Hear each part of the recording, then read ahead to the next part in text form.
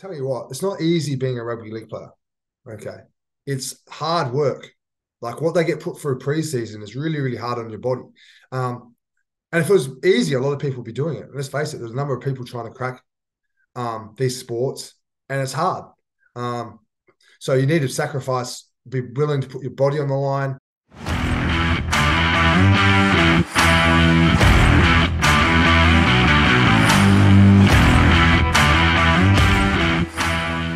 G'day, Graeme. How are you? I'm good, thanks. How you doing? Yeah, going really well, thanks. Finally, we got the internet connection working, so yeah, Yeah. feeling much better. So I'm really looking forward to this chat today. So, how are you feeling after the NRL season with the West Tigers?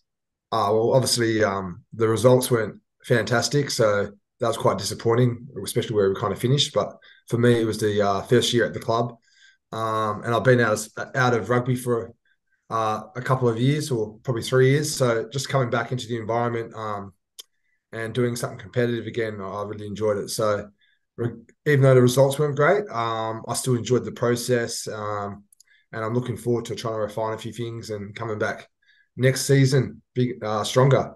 Hopefully, some better results. That's awesome. So, what are some highlights for the season for you as a coach? Probably just starting there to begin with, because obviously there's a new performance team put in place. Just getting to know everyone. So being back in that environment, the facility we've got at West Tigers now is like unbelievable. It's a Mm. brand new center of excellence. So I mean, it's a world class facility. I've never worked in like a facility like that. The recovery center is amazing. All the gadgets we've got is awesome. Really good gym, like all cutting edge stuff. So that was pretty cool to work in an environment like that.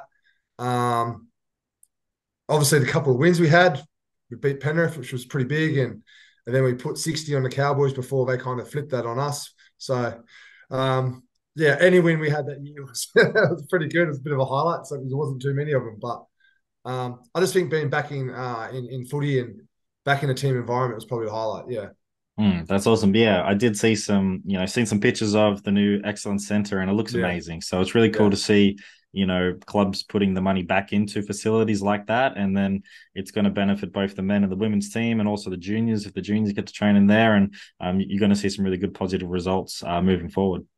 yeah. Well, that's the plan. Hopefully, Mm. and it seems like a lot of clubs now are starting to go down and looking into these facilities as well. I know the Rabbitohs have a new one now as well, which is supposed to be really good. The Swans have one now in AFL, which is really good. Getting fit out by play, so they seem to be growing, getting more of them. So it's pretty cool.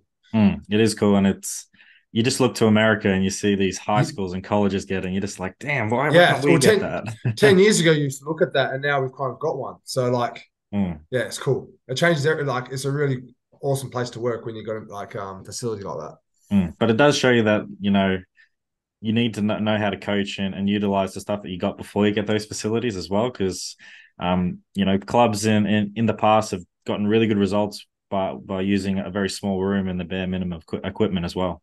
Oh, mate, I did 5 seasons at Newtown Jets, and if you ever seen that gym, I reckon half the equipment was from 1960s.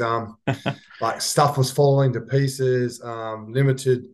Like the resources I had there was like next to nothing, but like we always competed and we did quite well there. So and Mm, they're still doing quite well now.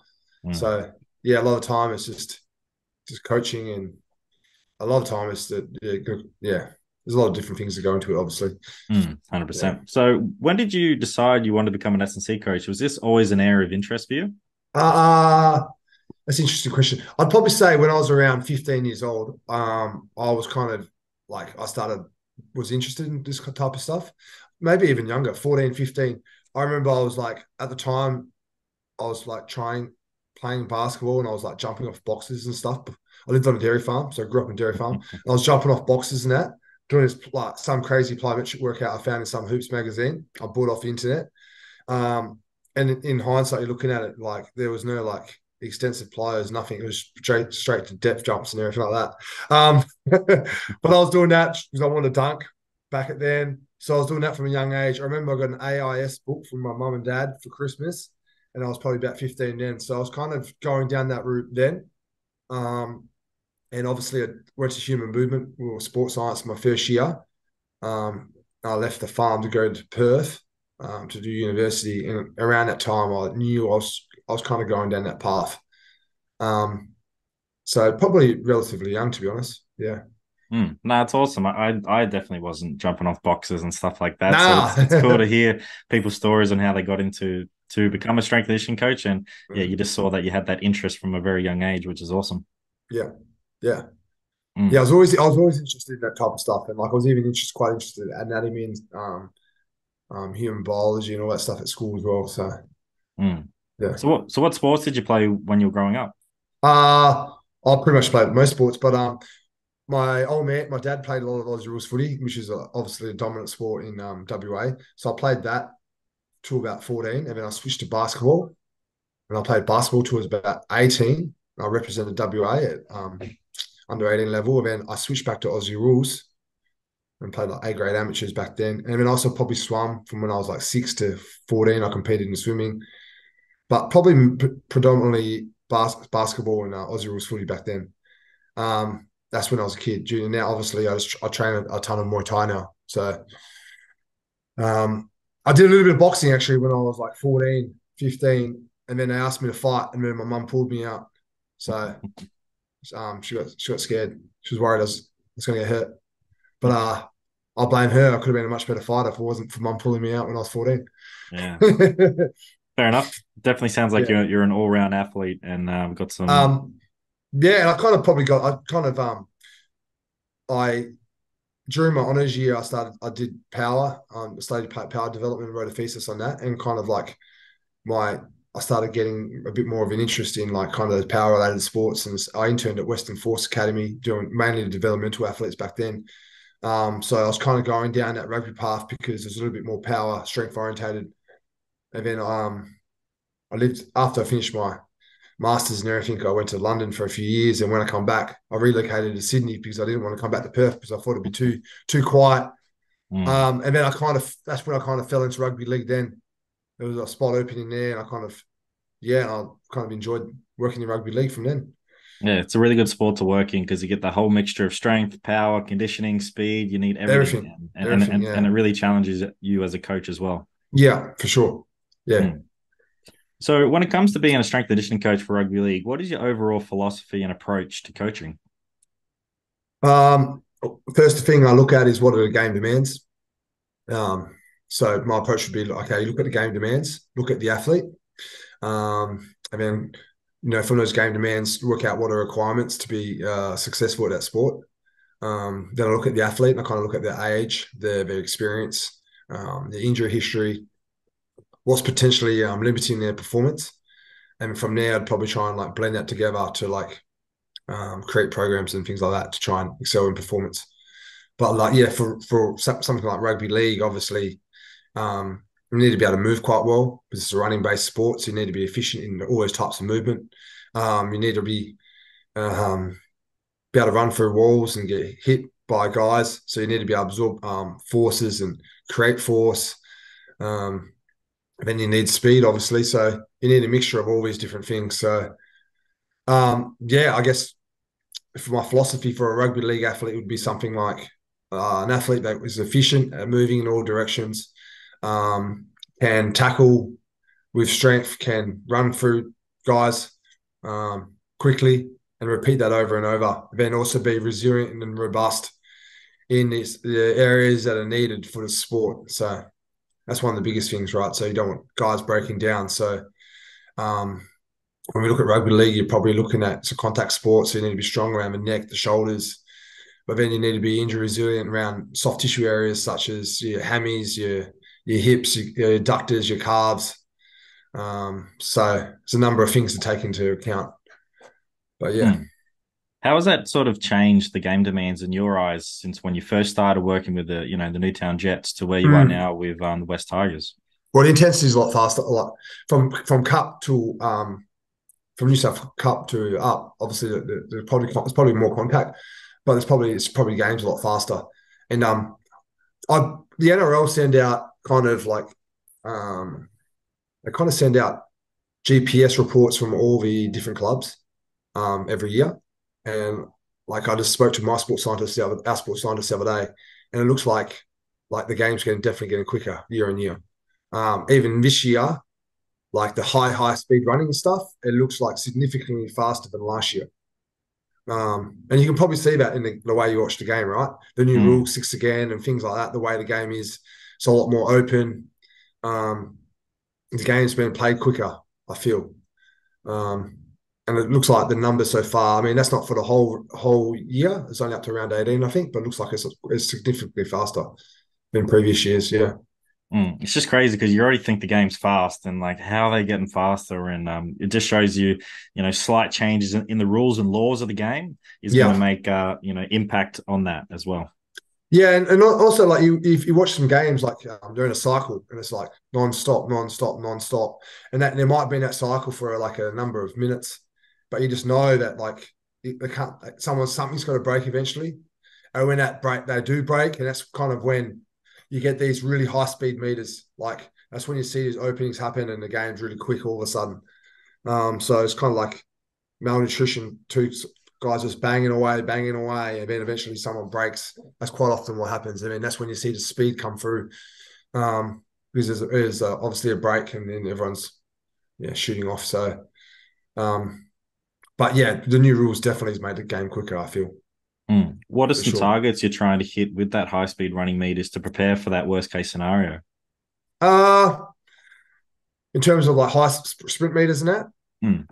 well, you'd probably argue that it's very hard. Like you can look at research into all this, and there's nothing really out, like it changes. Because you look at there's some stuff out there in soccer, there's some stuff out there in Gaelic football, and it kind of changes. And it's also hard to tell because like a lot of people use they get sprinting confused in literature with high speed running, and it just confuses everything. I've gone through all of it. So to be honest with you, I feel like you probably got to look at the athlete, look at the position, and that'll change depending on a number of things. So maybe their age, maybe their injury history, and things like that. But obviously, your outside backs and your wingers, centers, fullback, and that they're going to be exposed to a lot more high speed running. So if they're not getting that at a training, you probably potentially have to top that up elsewhere.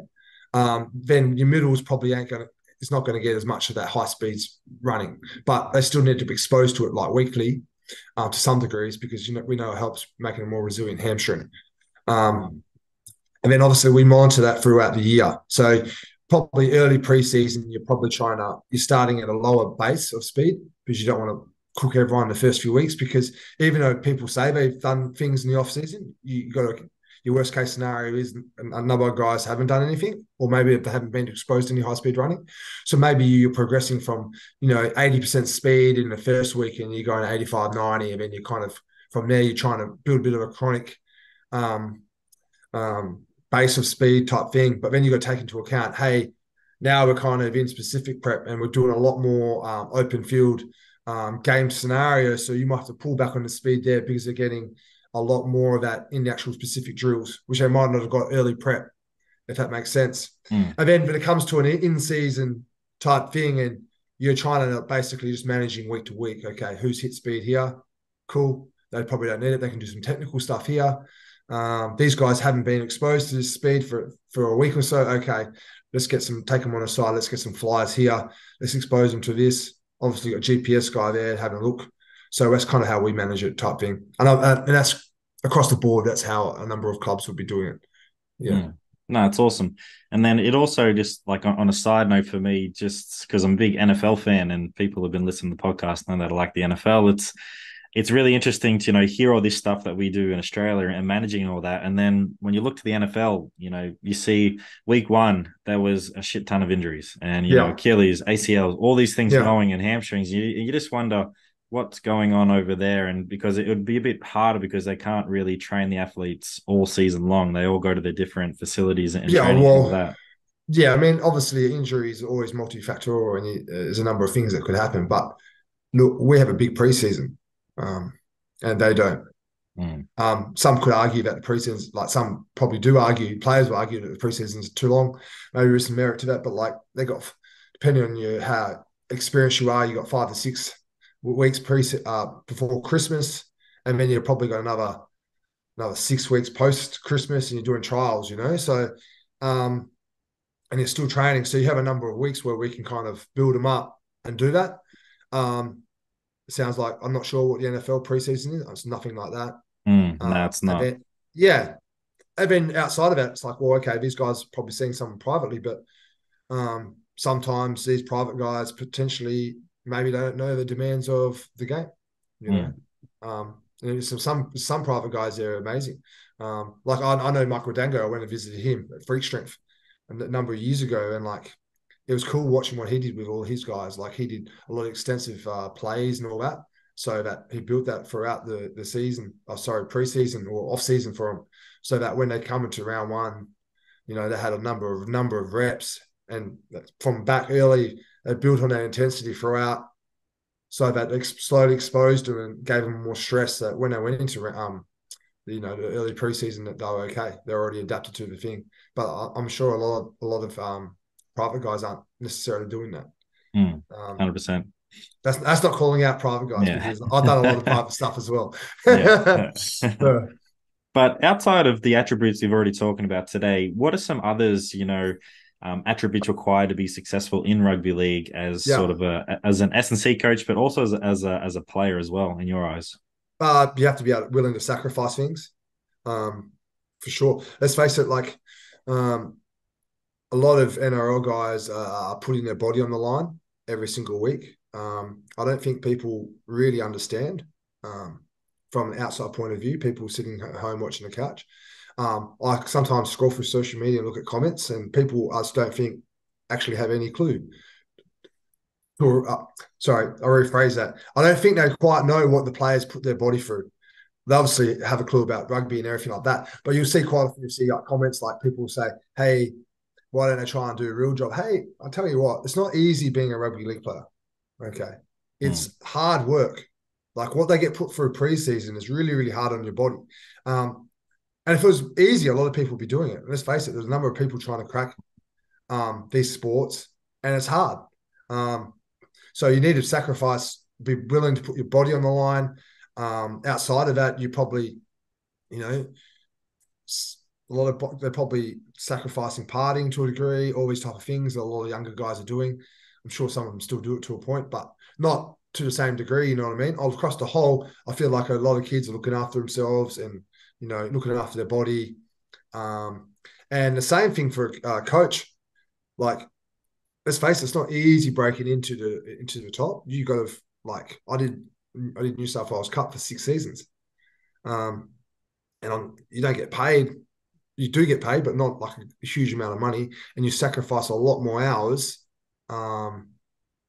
doing it rather than getting probably a financial reward. So you're sacrificing that there. So you need to be hardworking. You're probably got to have discipline to a degree, and you've got to be probably willing to sacrifice certain things for sure. I can see there's both the same as being a player and as a coach, that you're going to have to sacrifice a lot if you want to make it to that next level, and you're going to put yourself through some very uncomfortable times, but in the end run, it's going to be worth it. And, you're striving for something bigger than you. Yeah, for sure. No, it's awesome.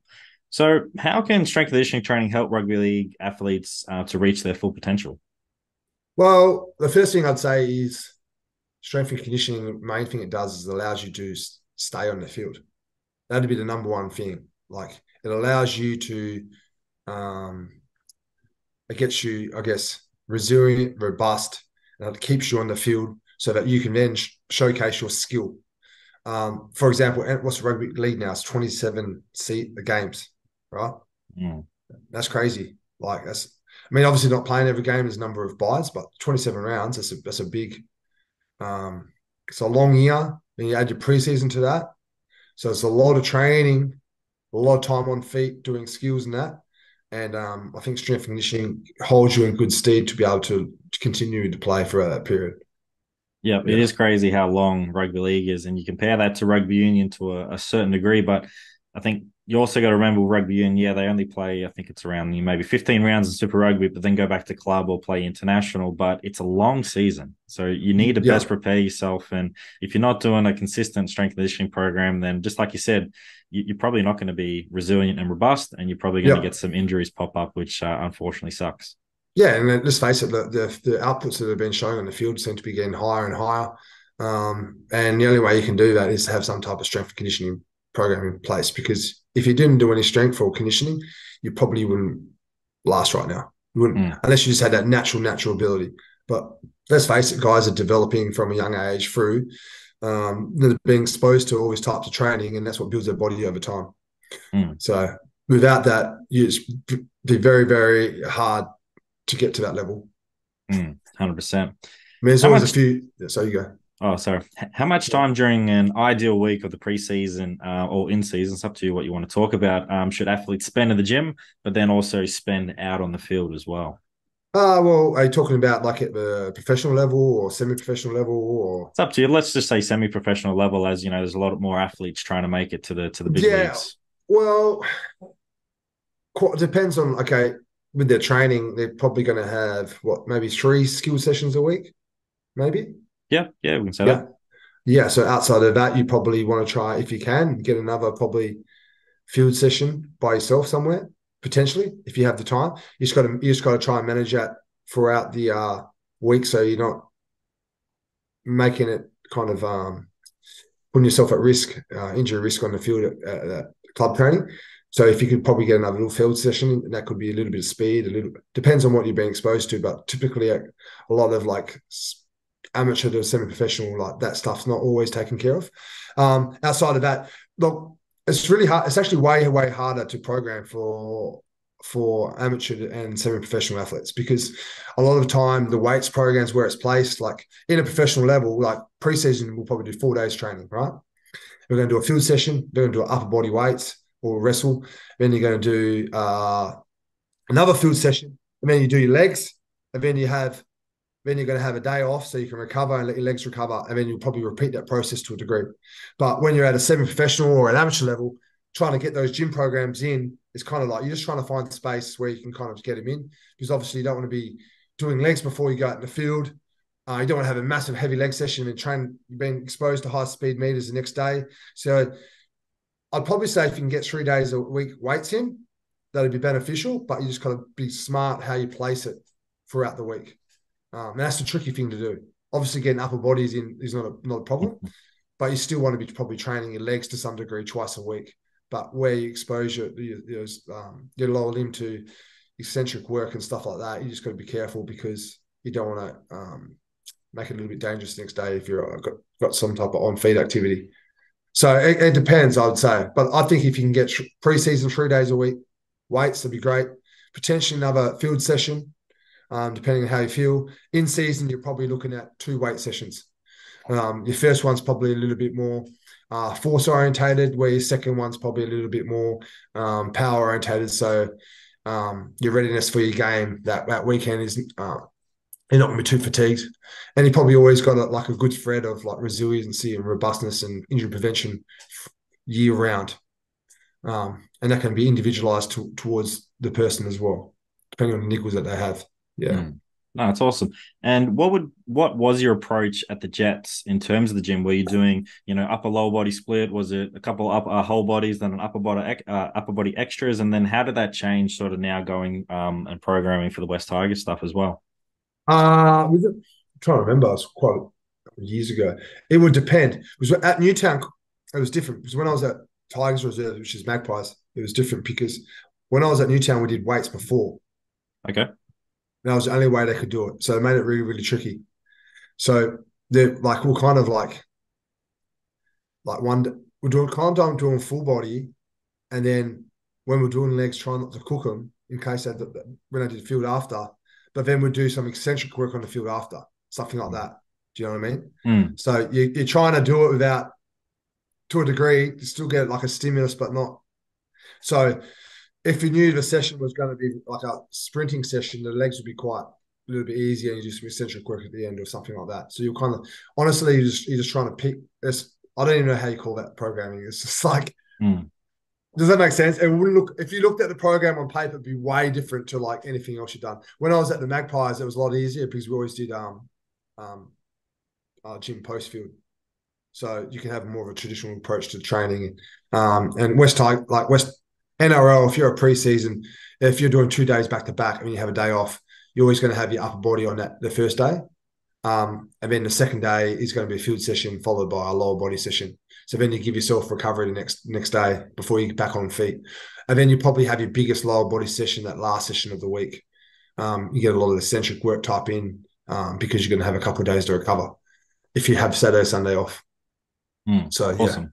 yeah. No, it's a really good insight. And in an ideal week as well, doesn't matter what team it is in rugby league, how would you program your field sessions in terms of, hitting your speed metrics for your acceleration and then working on your max velocity or doing some small-sided games? How would you sort of plan that out if you had the ideal week for you? Just say during the preseason as well. Yeah, I mean, you don't like from the initial part of preseason, we don't. Well, I don't. Some clubs probably are, but if you're doing small-sided games, they're really small-sided, like really small, because you don't want to expose those guys to that chaos straight away. But you probably have. There's a number of different ways you can do it, right? Say you have a 4-day training week. Perhaps the first session could be like a max velocity, or you could have a change of direction acceleration. It's up to you. One of those days. So that'll be on the Monday and the Thursday. So you probably have one of those sessions will either be a max velocity or the other one would be a change of direction acceleration type thing.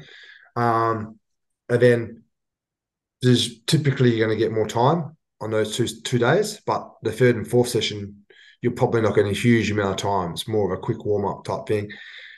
In those warm-ups, you're still thinking about attributes that you can bleed into the warm-up because you don't want to waste your warm-ups and put fluff in there. You still want to get certain things. So like with my max velocity, I know I'm always looking at things like what's going to target switching, what's going to target projection, what's going to target reactivity.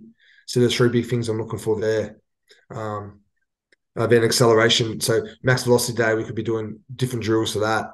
You might have some wicket runs, you might have some build-ups, you might have some flies, depending on the top where you're at. Then that might be a bit more game specific as you get into specific prep type thing. So you're probably going for a little bit more basic stuff, building foundations into something a little bit more chaotic towards the back end. So you're having those kind of layers. And it'll be the same for your acceleration, change of direction stuff. There'll be a lot of banded work that start with reduce the speeds, try and get proper shapes, a little bit more closed chain in nature, your drills, just refining technique. And you're taking that away and it's becoming a little bit more reactive. And then your agility is becoming a lot more open in place. And then your acceleration is probably going from resisted to unresisted, and you're kind of bleeding that across the different preseason, yeah. And then also like my prep when we do the group prep and that, I'll bleed that into what we're doing on the field that day. So we have an individual prep and we'll have a group prep. So the theme for that day is max velocity. Some of that group prep stuff is going to be looking at some of those attributes that are going to be beneficial so that when they come straight on the field, we're nearly just about, after a few run-throughs, we're nearly like straight into that stuff. So I'm trying to save time that way. Yeah.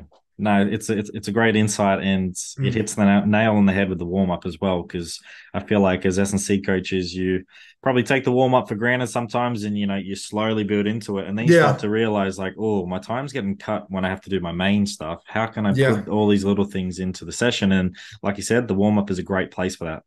Yeah, well, first of all, you got to try and like build you really got to, even if you're at amateur level, you're trying to build a culture of guys looking up and doing individual prep. Okay, yeah, this is a start time, but you should be here 15, 20 minutes before doing all your individual stuff. So that, I don't even like calling it a warm-up, even though it is, but like you should be ready to go. Like you've done all your stuff, whatever you need to do, work around your injuries or your niggles, your basic stuff. Okay, now we're into like group prep where like, because a lot of the drills that we're doing, they're still got to be intense in nature to get some type of adaptation. So like, we might do some switches, we might do some hurdle work, we might be doing some plyos before we even roll out into the field type thing. Some injury prevention stuff. Then in the field, we're doing into things like dribble bleeds, plime, scissor bleeds, all this type of stuff. Intensive pogos. You're bleeding these things throughout the session. So, they kind of got to be ready to go when they're doing that. So that's the kind of thing you got to do, try and build that culture that guys are ready to go before they're even out there. And that saves you a lot of time. Otherwise, if you're spending 10 minutes warming up, you've got no time to work on some of these attributes that you probably consider really, really important as a coach. And those things are really important. That's what I consider. I want guys to be fast, be able to move well. So to be able to get the full allotment of time, I'll make sure guys are prepared before they get on there. Was that always the culture working with the Jets and then also the Magpies as well? Or did you have to try and bring that in? But then, it's harder, a lot harder because, unfortunately, at the semi-professional level, guys can be coming in at different times, and that always makes it more difficult. But you try and do it as best as you can. That's all 100%. We can do. Yeah. So wrestling training is now a regular part of the rugby league program, and it's something pretty unique to rugby league. Can you talk about wrestling training for rugby league athletes and the importance and how it fits into the program and anything else you can think of as well? Yeah, I mean, I think each club probably has different ways that they put the wrestling in. I'd probably argue 4 or 5 years ago it was even bigger. It got really big, right? And people doing a lot of wrestling specific things. But I mean, a lot of that will happen probably early prep to a degree. And then you want to get more specific and make it more realistic to rugby league and what actually occurs in the field. I mean, we probably, as a club, we probably made it a lot more specific this year rather than just pure out wrestling. You're always going to have general drills that are kind of wrestling specific drills, but I think it's important that you always bring it back towards the sport. Whereas I think in the past you would have seen a lot of people just do really, really just I'm just saying this from afar, but maybe because I wasn't necessarily involved, but I heard a lot of clubs just doing a lot of wrestling stuff. You know what I mean? But I think it's important. Okay, that's not the sport on the field. How do you make that more specific to the sport? And I think that's probably more important. So you still have those things in there that can probably, but you still want to bleed that into what occurs in the field. Because they're still very tactical and technical. You want guys double banging at the same time. You want the person coming down chopping and things like that. Involves a lot of talk and communication and technique and certain things that just general wrestling drills are not going to cover, if that makes sense. So no, it does. Yeah. So I think it's important. You might put some of those things in early prep to kind of build them up for that later on. But I think it's really important that you got that specificity in terms of how you're tackling and getting that contact in as well.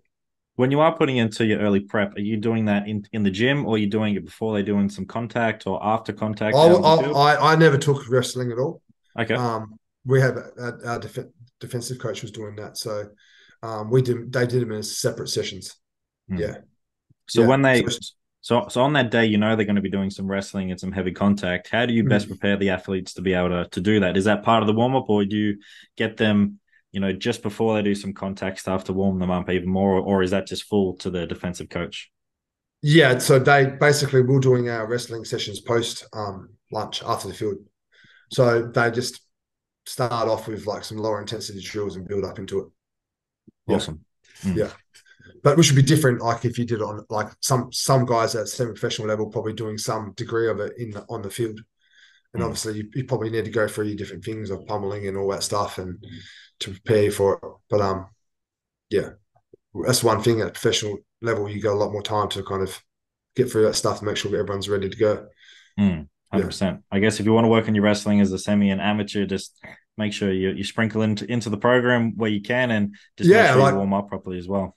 Yeah, and also it's probably a pretty cool thing to do in your off season, right?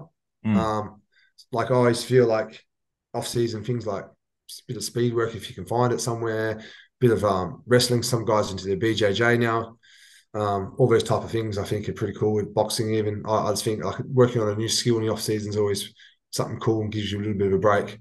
And learning a new skill that might have some carryover sometimes, but it also gives your body a break from that same sport.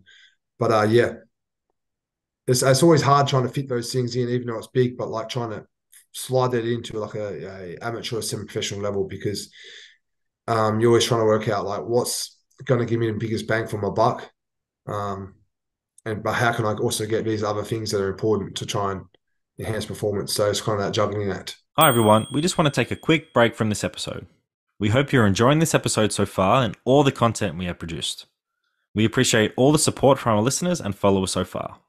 If you haven't already, sign up to Elite Rugby SandC blog today. You'll find our website link in our bio below. Remember to like, subscribe, and share Elite Rugby SandC on all social media platforms to all your family and friends. Thanks again for all your support, and now back to the episode. 100%. Yeah. But yeah, I love that point you make in the off season, going out and do something else and a different skill, different sport, or it could just be a different hobby or something like that, just to take your mind away from from rugby or rugby league, because it like you said, it's such a long season, so you need to take some time away. With that being said, like it's always important just to probably 4 weeks out from season starting to get your running volume up and starting to build that back up, so that when you come back, you're kind of ready to go. But yeah, initially you might have a few weeks off in the off season, rest your body, but then things like that, I think it's pretty cool. And a lot of guys now, like a lot of guys don't like having time off. You think you do, and then you have 3 days off, and then they're like, "What am I doing? I need to do something." So that could be the time to do that. Yeah, 100%. So, what do you think is often neglected and forgotten about in a rugby league athlete strength and conditioning program? I think it's getting better again now. I think for a little while, everyone went down that route of just trying to chase numbers. And people got really like, oh, what's your squat numbers? What's your bench numbers? I think people have kind of gone away from that now. But I think what's important is like, okay, when you look at like what's going to stop you from playing on the field, it's okay, can you withstand the forces? So you need to be able to, have enough force. Do you have enough body armor? And then are you resilient or robust in the key areas that either you've been injured before, or there's a high incident of injuries occurring in that sport. So that's when you're looking at your hammies, your adductor, your groins, your shoulders, your scaps, your necks, all that type of things. And you're probably sprinkling that stuff around your power and your strength work, right? It's having a good balance in all your key movements. So I'm sure I like to think other people are all doing that, but yeah, I'm not sure. What are some things you like to do for the adductor region? Because this might be an area that some coaches and athletes just don't program for. Like you can do start with basic from the very bottom. You can start with things like groin squeezes and things like that. From there, you can go to short lever Copenhagen. You can go to longer lever Copenhagens, and you can maybe dynamic stuff like that. Then you can start doing lateral lunges, things like that. Anything in that frontal plane. To a degree, like any single leg stuff, probably going to work the adductors as well. Split squat variations, single leg squat variations, and all that. Don't make everything bilateral. Get on your one leg a bit. And then, to be fair, like things like change of direction and lateral plyos and all that are going to work your adductors to some degree. But if you're working shuffle patterns and all that type of stuff, you can even do that stuff loaded as well. And trying to nail those positions, they're going to train your adductors to some degree. But stuff like that for sure. Big thing this year is that's happening in rugby league is there's a number of calf injuries. So that's because the people don't realise that the soleus is probably the main propulsive muscle that occurs across most running loads. Up to 7 meters a second, the soleus does a ton of work. I don't think a lot of people know that. So I think the lower limb, the calf is like your calf raises, your bent knee, calf raises, that stuff's really important to some degree, have a capacity at the start and build and strengthen that. Coincide with maybe a plyometric program. It doesn't have to be huge volume, but like you're bleeding that in from day one with all that calf work as well, because you're probably seeing all the numbers like calf injuries are going through the roof this season. And that's because this is what I think. I think it's because your soleus is maximally activated around 7 meters per second. Then after that, the hammies kicks in a bit, but the speed of the game around that area with all those new rules we were talking about is kind of pushing that speed zone there. So there's no such thing as magical muscles, but there's neglected muscles, and that quite often your little calves and things like that. People don't think about. 100%. Is there a Yeah, certain area that, or a certain ground that has been exposed to more calf injuries? Because that's just popping up on my head. Because I remember this yeah, I'm year not for, sure. yeah, yeah, yeah. I'm For not the, sure. Yeah, I'm not sure. I mean, that's one thing that NFL are talking about, right? They're all complaining mm, about the turf, and they say turf creates more injuries and things like that. I think with surfaces, that playing surface is quite interesting. Like, when you go from a hard surface to a soft surface and things like that, it's you got to be careful. There's a big change in what's happening to the tissues. Um, so you always got to take that into account. Things like that. yeah, I Yeah, experienced it this year with my Aussie rules team. We went from just training up the road to one oval, which was in really good condition, and then we just went 200 meters down the road to an oval that was a bit harder. And yeah, the athletes, a few solaces came up, just a bit of soreness, and we just like, oh, okay, we just need to drop that load down a little bit. And yeah, thankfully, nothing occurred from it afterwards. But just yeah, going 200 meters down the road to a different surface, which you think it yeah. would be pretty similar, it wasn't. It was completely different. Yeah, you're exactly right. You kind of got to drop that volume initially again a little bit because it can just it can your body's an amazing thing and it realizes doesn't hasn't adapted to these specific surfaces yet, and you might cause all type of little micro trauma to the tissues and that, and very easy to have a soft tissue injury that way. I think it was my one of the researchers and lecturers at uni. He was telling me, or it might have been Ben, was telling me in South Africa in one of the stadiums they had multiple different patches of grass, and they were getting multiple different injuries in those areas as well. Oh So right, yeah. it's fascinating how the turf can just play havoc on certain parts of your body, and if you did have that as your surface on your playing ground, just that's a big risk factor right there. It's just the different types of grass that you have. Yeah, and like how often do you know people when they change their footwork and they go do the exact same run, and all of Mm, a sudden they feel sore or something's irritated straight away, just from changing their footwear, mm, So it's similar to changing, surface of the ground. It's just the body's not adapted to it yet, so you gotta be mm, careful. Yeah. 100%. So, working in the rehab area for the West Tigers, if you could provide athletes with a few points of advice when it comes to rehab, what comes to mind? With rehab, probably be diligent. Um, Try and stay positive. Um, Outside of training, look after your body. Um, because all these little things add up and can help with the healing process. So, like, whenever you're doing things like rehab, you want to have like a timeline ticking off certain things. And I think it's important that they're like kind of like measures of performance of some type. So you can have short term goals depending on how long the injury is, but like okay, you know this you might have a target you want to get to and you tick that off, and okay, you might have your eyes on the prize for something different, so that way you're staying positive and you've got something to tick off and you've got mini goals, where you can interact guys in with the full squad so they're not always left alone, so you can interact with everyone and enjoy the process as well, and spend it on time and like okay, well you might not be able to do this or something like that, but you might have a neglected area somewhere else that you've never worked on in the past. This is a time where we can bring that up. um, so you giving other little goals and things like that. So yeah, you just try and make it a positive experience and keep your eyes on the prize and yeah, try and stay positive. I think that's Yeah, the big thing. it's probably the hardest thing as well, trying to get players out of that little slump that they've come into because they got injured, and it's acceptable. It sucks getting injured, and we don't want Yeah, you here. We want you to get back to the main group. So I think all those points you just said are great ways to make the experience more positive and get them back there pretty quickly yeah, as well. yeah. And injury is just a part of sport. So unfortunately, some people think they have the answers, and none of the athletes get injured, but you're going to be dealing with injuries all the time in this game. Mm, Yeah. 100%. So when you do get some spare time during the week, what do you like to get up to? Me, mate, at the moment, I'm training because I'm in the off season. I'm training about 3 4 hours a day Muay Thai. I actually fly to Thailand on Wednesday. Okay. Um, so my wife's coming with me for 10 days, but then she's taking off. So I've got plenty of time by myself. I might even have another fight over there. I'll see.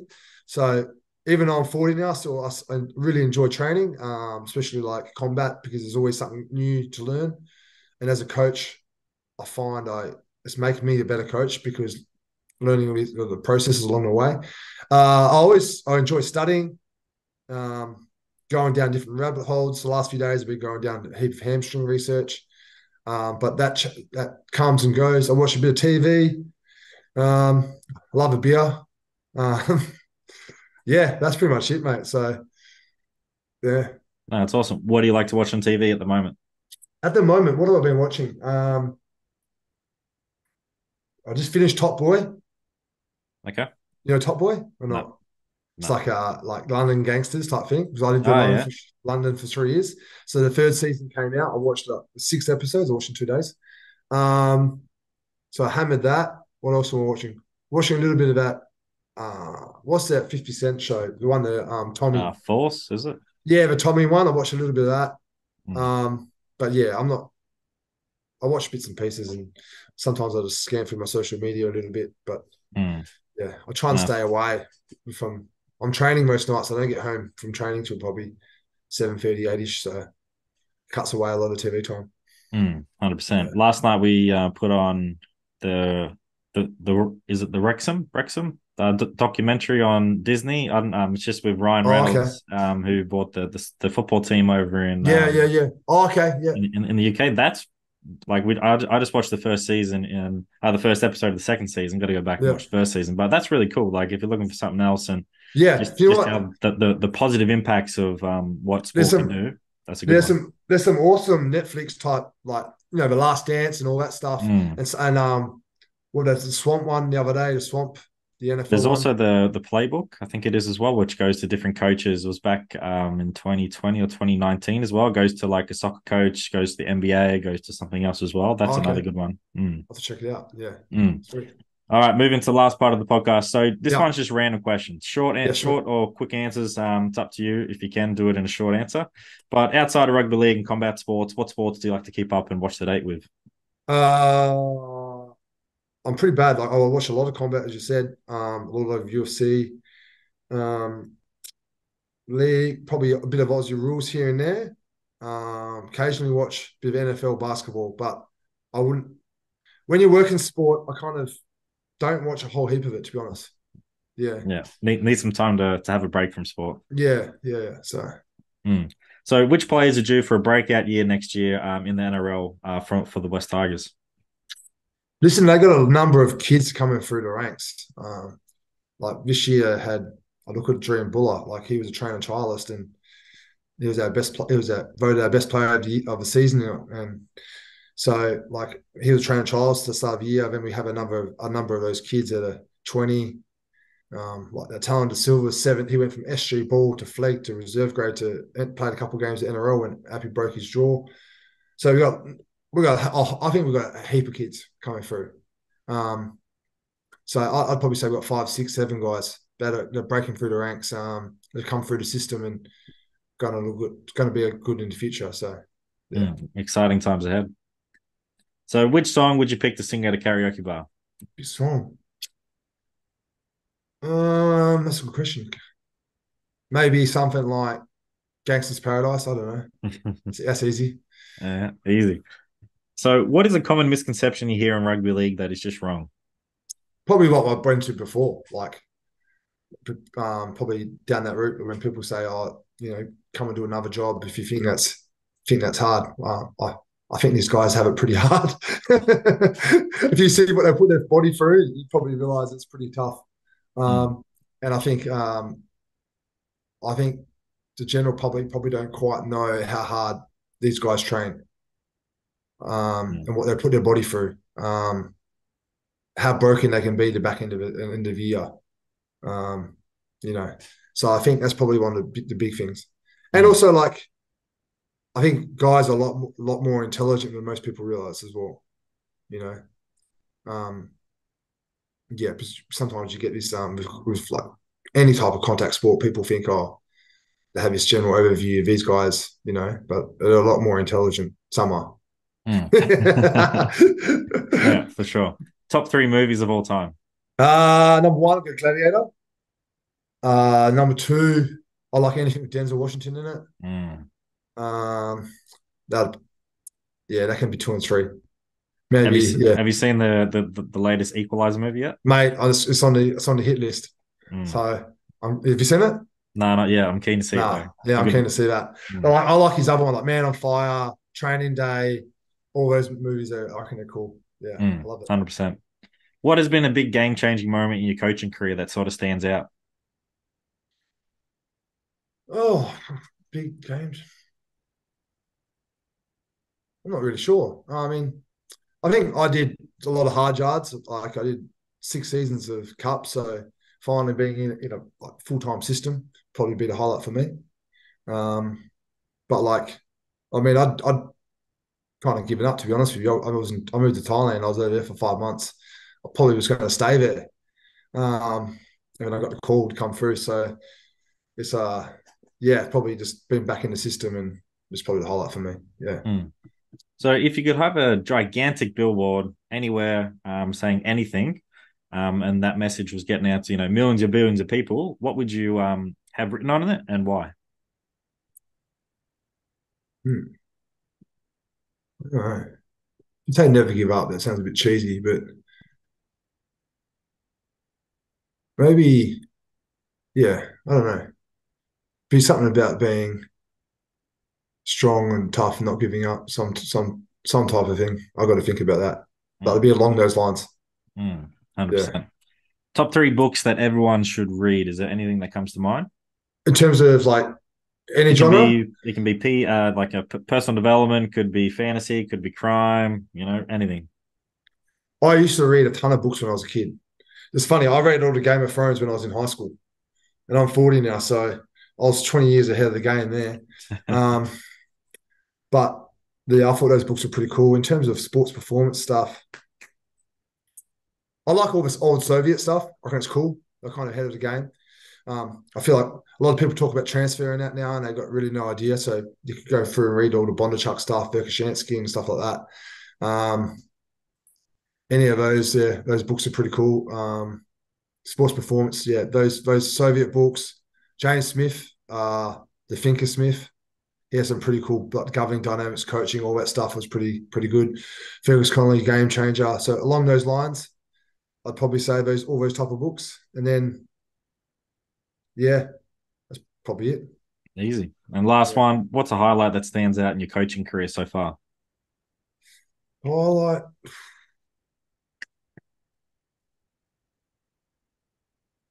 Yeah, probably just I don't know. I never really think about this stuff, to be honest. Like I hope the highlights are coming, to be honest. Um, yeah, so I'll skip that one. That's all good. So that's pretty much all the questions I got today. Who should be my next Yeah, guest on the podcast? Is there any athletes or coaches that should jump on for a chat? it's funny because I spoke to Nathan Kylie yesterday. He said that you already had him. Yep, I did. So he rang me yesterday. So I'm trying to think now. Who does it have to be rugby related? No, can be anything with coaching or athletes or anything like that. Coaching athletes. The guy I work with, Alex Clark, he'd be good to have on because he's worked for a number of sports. He's been in Brisbane Lions, been at Cronulla Sharks, been at Hawthorn as well. So you can get him on. I'm trying to think outside of where I work.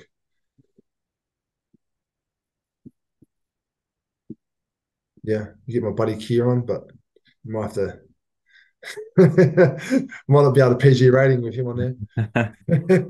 That's all good. Just And saying he's not doing sport now, he's doing more business stuff. So okay. yeah. No, it's easy done. So where can listeners find you on social media if they want to reach out? Yeah, Instagram, I'm Graeme_Morris. I've got a Facebook page. To be honest with you, I've been a bit dead on socials, but probably Instagram is the best thing. My Facebook, I hardly even look at it anymore. So I'll probably just say, yeah, that handle Graeme_Morris. Yeah. Easy done. So thanks for joining me today, Graeme. It's been awesome to get a good insight into rugby league and better understand you. And thanks for all the answers. And yeah, I know that coaches and athletes are going to get a lot from this episode. Awesome, man. No problem. Thank you. Thanks for tuning in to another episode of Elite Rugby SandC podcast. Remember to like, subscribe, and rate Elite Rugby SandC on Spotify and YouTube, and make sure you follow us on Instagram. Sign up to become a beast via the link in the description or via Instagram page. Also, don't wait, make that good decision and join Elite Rugby SandC today and take your game to the next level.